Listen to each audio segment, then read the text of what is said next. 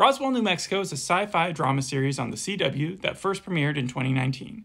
Though it's based on the Roswell High book series by Melinda Metz and draws elements from the 1999 TV adaptation starring Shiri Appleby, it's not a pure remake of either. The main divergence is that the newer series jumps 10 years into the characters' futures while reimagining much of their backstory and abilities. Already in its final season, we're jumping in to talk about episode 11, Follow You Down, and give our review. Welcome to today's episode.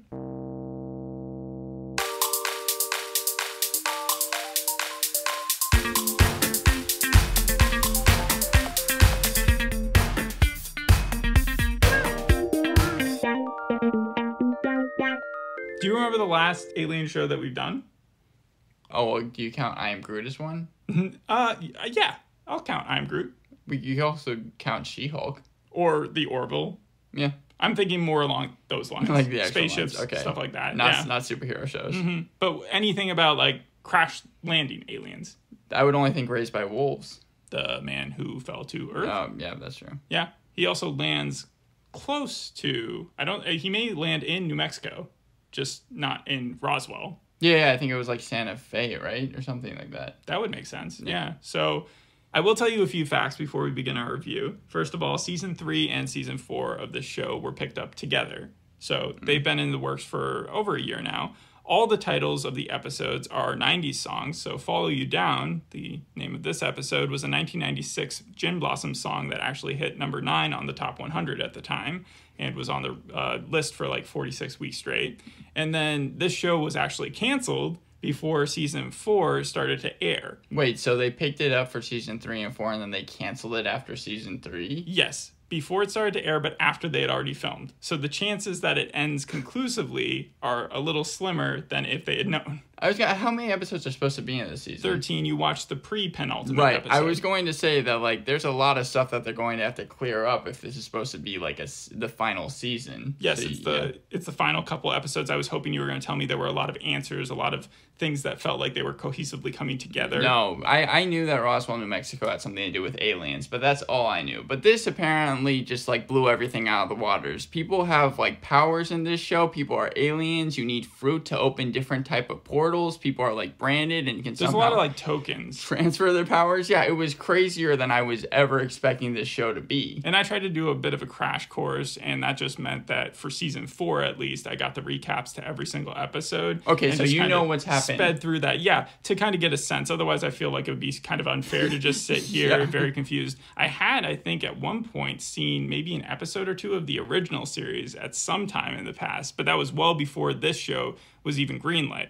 It came around in the first 2 seasons. They kind of redefined the main characters being Liz, Max, Michael, Isabel, and then they started implementing kind of new people. Rosa isn't new, is she? Rosa, as the sister, was not, I don't think, in the original series, but she was in the books. Oh, okay. So what happens with Rosa in the first season of this show is that she was dead. Yeah, she was dead. She had died 10 years previously in a car accident. Because she was, like, high at the time. And then they bring her back at the end of the first season. You recognize Rosa. Yeah, obviously. Right off the bat? The person from Prey and Legion as well. Amber Mid-Thunder. Yeah, that's an awesome last name. But yeah, Legion, Prey, like you said. And that wasn't the only person I recognized. I also recognized Kyle, who played Tyler in the Vampire Diaries series. Okay, so yeah, he's the doctor in this show. He also has an It Will They Won't They with Isabel, right? Yes. And then isn't he super old now? Wouldn't he be? That was my thought. Vampire Diaries was like 2009-ish. Yeah. But before we jump into the rest of the cast, I do want to just concentrate on Amber Mid-Thunder for one more second because she was filming Prey in the middle of this season, so she wasn't in a lot of this season. She's in the last few episodes here, but her absence was noted, so was a different character that we'll get to in a second. Did you recognize Amber Mid-Thunder besides from Legion, but also from Banshee? Because I know you used to watch Banshee. I did watch Banshee. No, I didn't know that she was even in it. She was in there for like 2 episodes, I think one of the earlier seasons when they killed her off. And then she was also in Hell or High Water. But really? I didn't even know that either. I think she's got the most momentum coming out of this show as of anybody in the cast. But then, yeah, so Alex is the other person who kind of disappeared for half the season, and I think this is his return. Yeah, this is his return, and I knew it right away. Like, when they took off his mask, I was like, okay, this guy had to have been gone for a couple episodes because they made it, like, such a big deal that he was back. I think he's been gone since, like, episode 1 or 2 of the season. Tyler Blackburn, and from what I understand, he was struggling with both, like, a physical issue, which then also turned into sort of a mental issue because it was like, this is taking forever to heal or whatever. So now that he's back, though, he's going to be in there for the rest of the season, and he plays a pretty significant character because he has a relationship with the Michael character, right? Yep. And fans are really big on their relationship. They call them Maliks. Yeah, because Michael, Bonnie, and Dallas, they're all stuck in this, like, upside down type of world. Yeah. It has no sun, and yeah, Michael... Well, they're in the quicksand. Yeah. Well, do you understand the that's quicksand? What happened. Yeah, so okay. Alex gets trapped in the quicksand at the beginning of the season, then he disappears. Right, people are like, what's going on? The portal, they find out that it's sort of a interdimensional portal to different places, and then Dallas and Bonnie end up going in after him or something. Right. And so now they're stuck. They showed the previously, and I saw them go down to quicksand. I was trying to figure out what the connection was. I was like, is this somehow a backflash? Because they do a couple backflashes during the episode. But yeah, no, okay, so that was just a portal. So coming in completely blind, what would you have thought about this? You were just like, oh, just complete sci-fi everywhere you're looking? I mean, for the most part, but it wasn't like the cool Marvel sci-fi that you're used to. It was like... It wasn't like, what's that really bad show that, or really low budget show that you did? The one starts with a P. Okay, yeah. It's not... Pandora?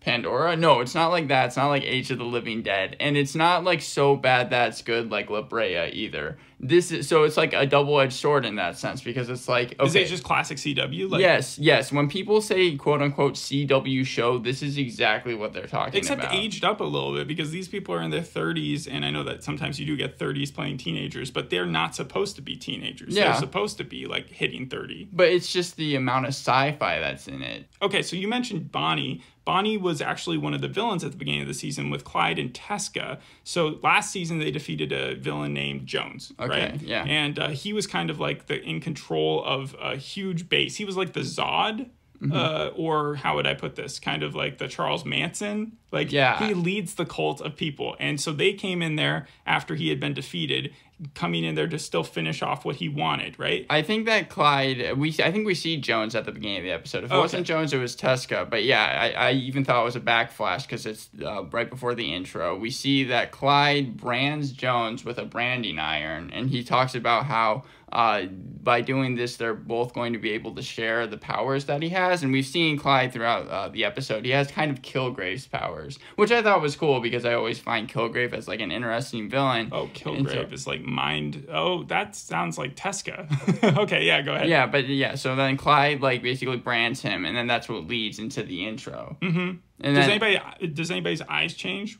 No, not that I saw. All right. And then we see that Liz, the main character, she's in the restaurant. She's like scribbling down a ton of stuff on this kind of like chalkboard type She's thing. a mad scientist at this point. In the last couple episodes, she's taken a huge infusion of this like mist. Yeah, they keep on talking about this and mist, they did and I this was like, full what is it? Apparent mindscape episode where they brought in the original Liz from the 1999 series, the only episode that she's come in. She's directed, I think, 1 or 2 of them, but she comes in there and she has kind of a battle with her, like whether or not to be empathetic Liz, like the normal Liz, or to just go kind of let this mind stuff take over and let her become a super scientist so that she can save the day. And at the end of the battle, she ends up caving and letting the super scientist take over, and not all her friends know about it. So they're kind of trying to figure out whether or not she's they hold an Jekyll or intervention Hyde, for her. Okay, Literally, like in the first scene, they hold an intervention for her. Like Max is there, Rosa is there, and I think they do know about the mist because they're like, you have to maybe just stop taking it. You're like kind of losing your mind, and she blows them off. Then the show did a very interesting thing. So Rosa would know about it too because she had an addiction problem as a kid too. Oh, to the mist or just no, just because she was high when she died. Right. Yeah. So Rosa and Liz, they go upstairs, and then because Liz does say that she'll go to rehab. That was what the intervention was over. So there's an actual rehab facility that's going to take care of this specific problem, even though it's a drug that she's invented. I believe so. I think Max was like, you have to go to rehab. I think they're just going to probably do it for addiction, something like that. And Rosa is so happy. She's like, oh, I'm so glad that you decided to like try and get help with this thing. But Liz keeps on looking towards the closet door. And then Rosa is like, wait a second. And she goes to the closet and just like searches around and finds a canister of the blue mist. Yeah. And then this is one of the interesting things. So the show cuts and I was like, all right, that's just a normal scene. Whatever. We get like a quick scene where Kyle and Isabel are talking about their relationship and just how I think they had a romance thing going on, but Kyle's like, look, we should just stay friends. And even though Isabel doesn't want to just be friends, she's like, she just kind of plays it off. In fact, Isabel was played by Katherine Heigl in the original series. Okay. Did Katherine Heigl have an interesting thing with Kyle? I don't remember that. I don't even think that Kyle was in the original series, okay. but he might have been. Yeah. Yeah. So we had a couple other scenes. I think we're even introduced at this point to Bonnie, Dallas, and Michael. And like I said, Michael is just trying to find Alex because they lost him in this upside down type world. Did they tell you what Bonnie's power was in this episode? No. She can like milk people's powers away from them. She takes people's powers. She doesn't necessarily want to, but it's sort of like that X-Men character from who can like whenever you get close to them, like your powers drift away. But I think she takes them forever. Okay. So that way it reminds me of Heroes. Yeah, a lot of people gaining powers in this show, a lot of people having their powers taken away. So that's very classic sci-fi. And Michael, it's like, you know what, you guys can do whatever you want, but I'm going to go try and find Alex. Then we cut back, his boyfriend, yeah. And suddenly we see that that Liz is like with Clyde, the antagonist of the series. She's strapped to a chair. She's inside a cave, and I was like, wait, what did just happen? And then and we also see that Rosa, she's been knocked out. And Max comes up to her and like wakes her up, and she's like, what happened? And then Rosa's like, oh, well, Liz must have hit me with a lamp. And then like, so there's all these questions. And then 10 minutes after the first scene we see where Rosa finds the canister of mist, Clyde comes in. He has somehow brainwashed this character named Vanessa. I think that it's just one of their friends. And Vanessa knocks out Rosa and takes Liz and I guess the blue mist. I think Vanessa was the girl who was with Isabel, but she might be brainwashed right now. I don't know. Yeah, no, she was brainwashed. That was another thing that Clyde was able to do. And then Clyde takes Liz and then leaves. But it was just such a strange... You don't usually see that in TV shows where they go back to a scene that they originally cut from and then like answer questions but show you what happened afterwards. Did you like it? I mean, that was probably the most, I guess, creative part of the episode. Yeah, so the interesting thing about this episode is it actually has the absence of the character Maria, right? She's not in this episode, but she's actually Liz's best friend. So you'd think that she would have been there for the intervention. The reason why she wasn't, though, is that she was really directing the episode. The person who plays her, Heather Hemmons. And apparently, so she didn't want to direct and act? I think that's kind of to be expected when you do have to be behind the camera and seeing what's going on while also, like, yeah, it'd be really hard to do both. I can understand that. But at the same time, fans were quick to point out that it seemed odd that she would not have played more part, especially since she also has sort of a power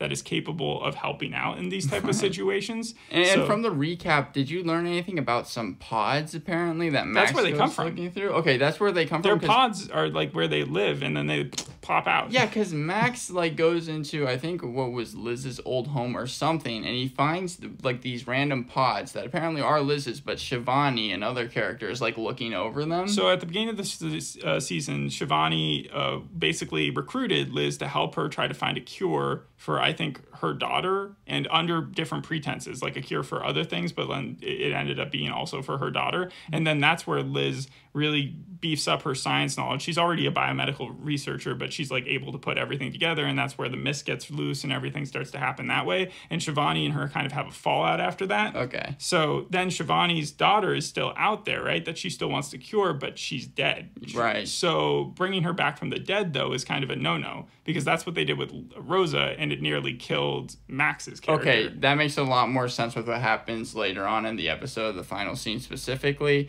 But yeah, so I'll go back to the Upside Down storyline. What's happening there is that Bonnie and Dallas, they get stuck inside a container. They're trying to get out. And then this reminded me of the first few minutes of Arcane. We see that there is a figure, a man. He's walking towards the canister with a mask and a gun. And I was like, is he going to like gun them down? But no, Michael comes by just in time and takes off the mask. And it turns out to be Alex. So that was his return. Oh, they're reunited form, and like they just immediately like fall into each other's arms or something.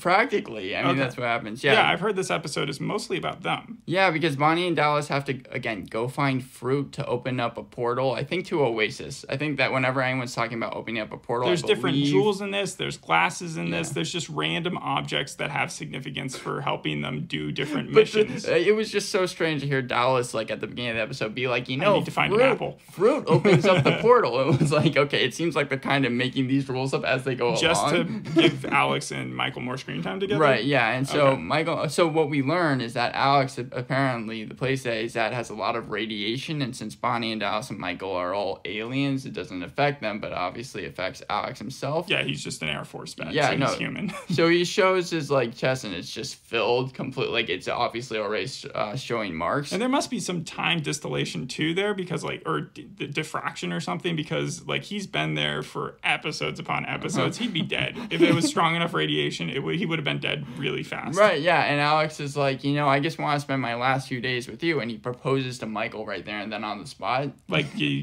got down on one knee. He didn't get down on one knee. He was just like, I want to marry you. And then... Now, it's funny, because in the show, like, there's been 3 marriage proposals at this point. I think Liz and Max are planning to get married, and I think Isabel and Vanessa were at one point trying to get married. So, like, yeah, this is just a show that's not about love triangles as much as just people trying to get married and not being able to. Right, yeah, and so then it turns out that Bonnie and Dallas come back. There's no fruit from the tree, but then Alex is like, come on, let's get married, Michael, because I want to spend my last few days with you. He tries to speed it up. I was surprised how fast it happened. I was like, okay, we're going at 100 miles an hour right here. And then coming back to the main storyline, so apparently Kyle and Isabel, they have powers as well, and what they do is they join hands with Rosa. They're able to figure out exactly where Liz is, and Clyde needed to get Liz to use the mist because apparently since he's branded, he can't open up the portal, which is what he's trying to do. Yeah, and she's like the missing piece for him. Right, and he's like, I need you to find something that will, like, inject me with something so that I can actually go through the portal. Otherwise, I'm screwed. And then Liz is like, why would I help you? And then he's like, because, and this is where the Kilgrave comes in, I've brainwashed Vanessa. Vanessa is, like, at the top of a roof, and even Kyle and Isabel could get there and are like... So even though Liz's empathy is supposed to be highly, like, doused right now, it's supposed to be so pushed under everything else that she shouldn't feel it, like, he's still trying to manipulate her with it. Does that make sense? Yeah, like, no, right now, she is completely in that science brain. Why would she even care that Vanessa's been... Well, she wasn't in the science brain yet. He was like... she was already misted. Like, she still has the remnants of it in her head. Still? Yeah, I thought that was... Maybe she's going through withdrawal. I don't know. I think she is going through withdrawal. Okay, but yeah, so she hadn't had it for enough time where it was starting to, like, ebb off? Right, and Clyde's like, and Vanessa is going to die if you don't do this. And then, like, Kyle and Isabel even walk to the roof and are like, come down. And then Vanessa's like, I'm trying, but I can't. Literally, I'm screwed.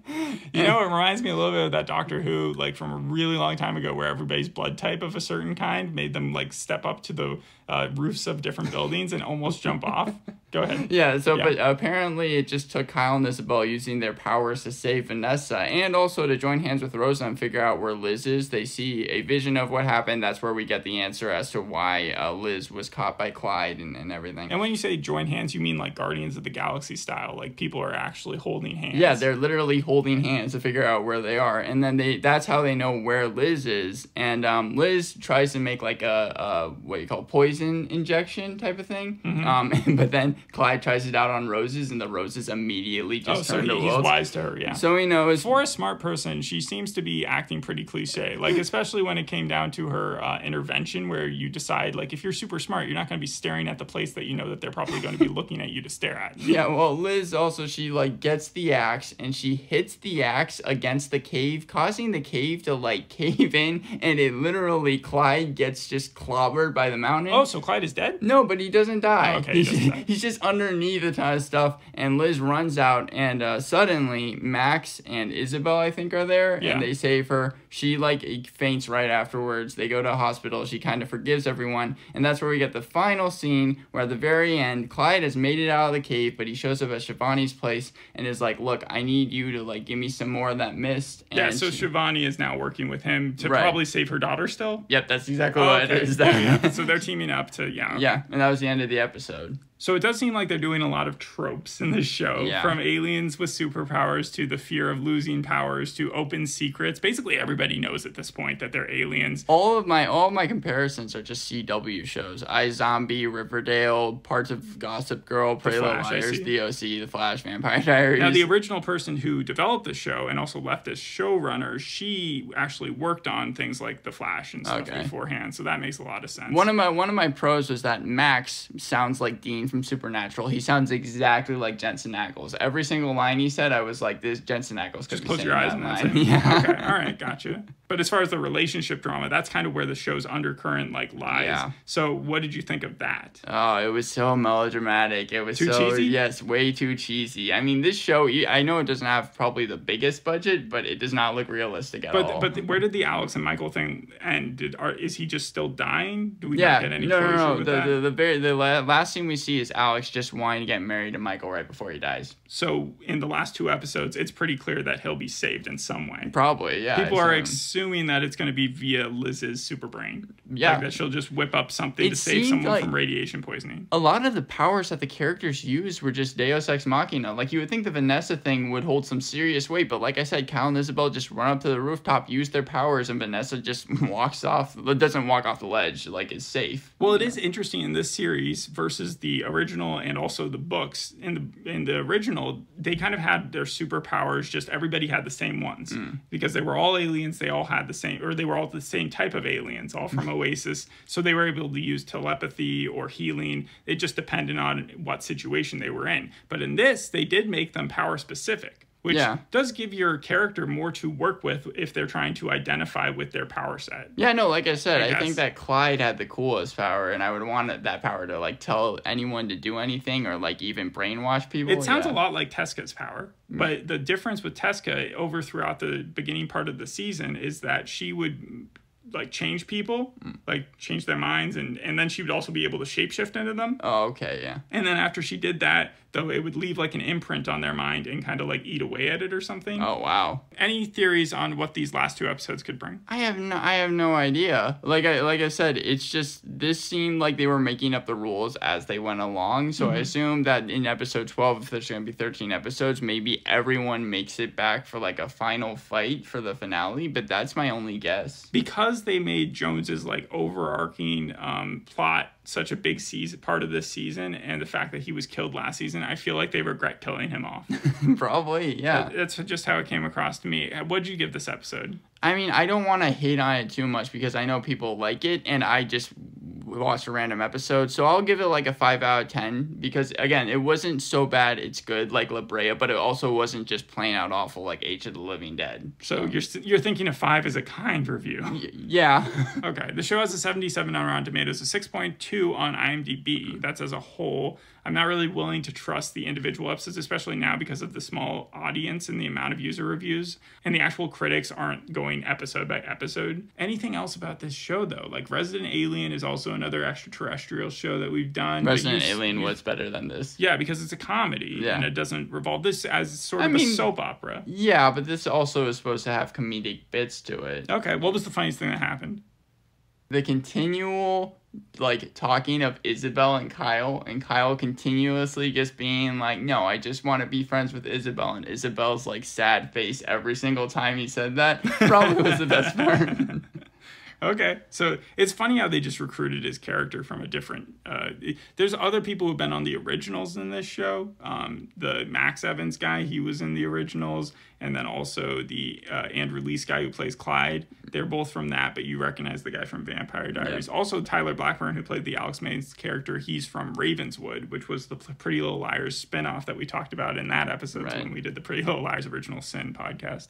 But unless you got anything else to say, pros, cons, anything else? I'm probably not going to watch the rest of the series. All right, well, thanks for listening. We'll see you on the next episode. Bye. Bye.